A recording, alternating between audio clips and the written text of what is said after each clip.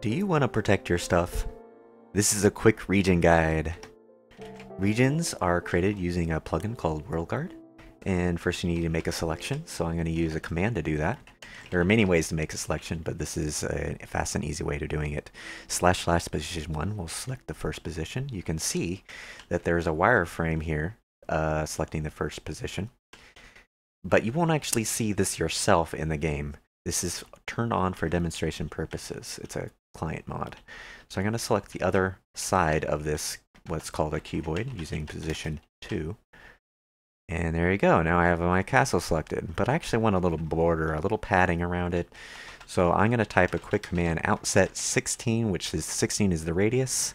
And now I have a big, nice region. So if I want to expand, I can, and it will still be protected. To actually claim the region, I type in RG claim, and then the name of the region, so I can refer to it later. Now I have this all protected. And only I can break blocks there, but if I want to add another person to it, I can do that by typing RG add member, sudo castle, which is the name of the region, and then the person I want to add. And there you go. There's your quick region guide.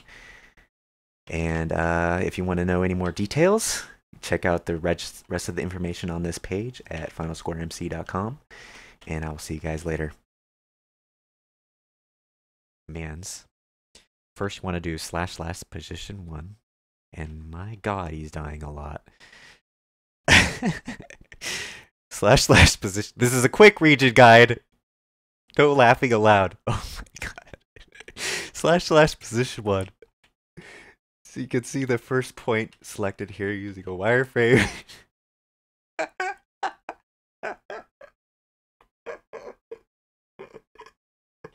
Oh no, I shouldn't be laughing because I've been in pain loops like that before. You can see a wireframe here. You can see a wireframe here. Oh no. This is turned on for demonstration purposes.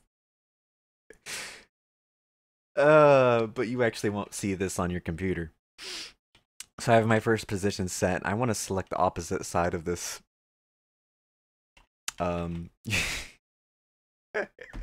Using position 2. It's important to put 2 slashes.